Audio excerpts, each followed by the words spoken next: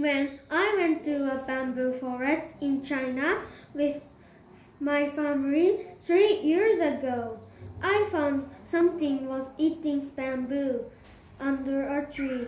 It looked like a dinosaur. It has white, gray, yellow, and black colors, and it has a shark's face, panda body, and tiger's tail. So I slowly sneaked up on it and fed some bamboo. And I called it Shagerda because I was the first person who found the animal. I carefully observed Shagerda. It likes to eat bamboo, fish, mice, and meat. And it lives in forest and sea.